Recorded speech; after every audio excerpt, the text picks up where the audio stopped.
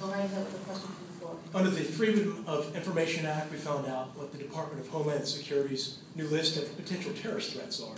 And many have found that, to their horror, some of themselves could be considered as a potential terrorist threat when they listed constitutionalists. They listed individuals that buy things with gold, silver, with cash, people that oppose membership in the United Nations, people that oppose illegal immigration, and so on. And we think about when we're granting the powers of an indefinite detention for a government to get the bad guys, is we all want to get the bad guys. I want to ask each and every one of you, does it concern you how easy it is to redefine who the bad guys are? We took great pains to make abundantly clear government cannot indefinitely detain its citizens. I don't know how we could have made that any clearer in the NDAA. And just to make it clear, Jeff Landry, Louis Gomer, and some of our other colleagues in the House offered an amendment.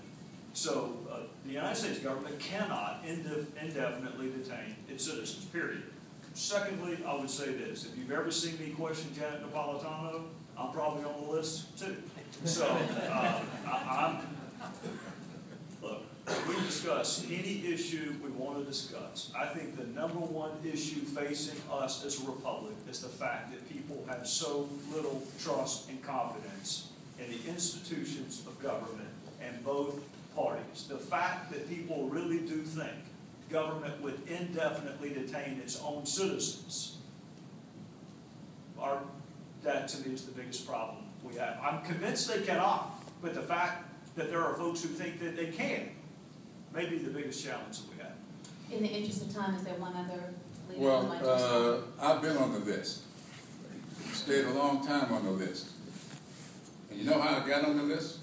For those who may not know, I met my wife for 52 years in jail because I was on the list.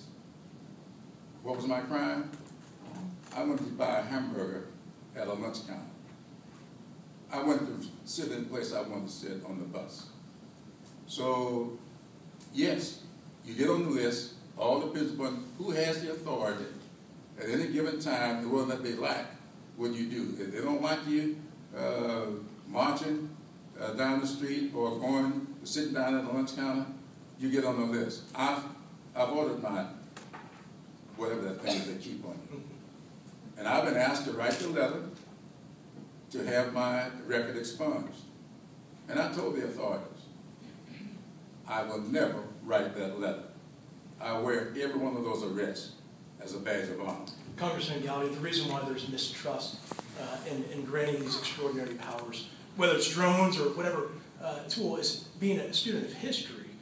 It records that tyrants enjoy this extra power when they're entrusted to keep everyone safe. And I know in a time of war, we want to grant these extra powers to keep us safe. But as Benjamin Franklin said, you know, those that would sacrifice their essential liberties for a temporary form of security deserve neither. And being a student of history, I'm just concerned about the approach we're going. And again, the question about the naming of who the potential terrorist threats are. Does that concern you about who they're calling a potential terrorist threat? I would just say to our libertarian friends,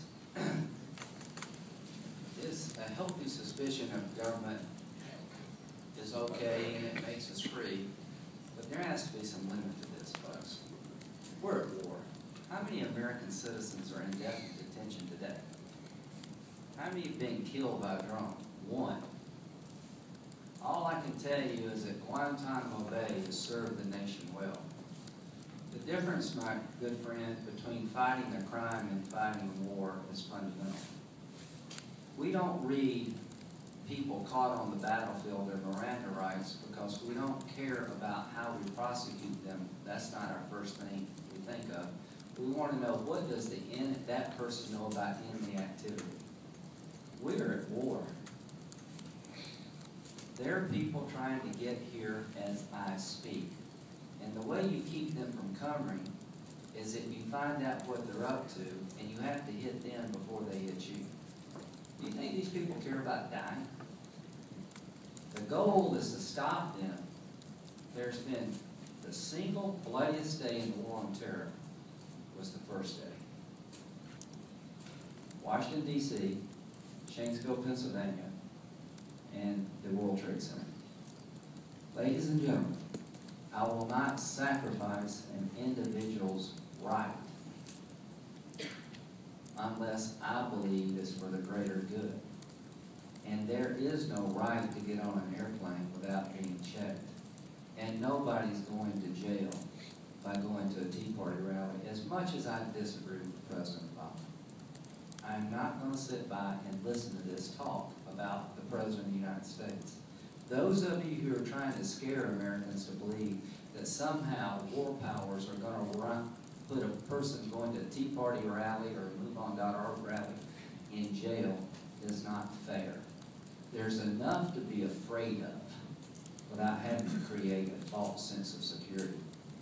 Ladies and gentlemen, the country's future is at risk. Radical Islam is a threat to us all. Let's bind together and fight back before it's too late. Thank you, Senator.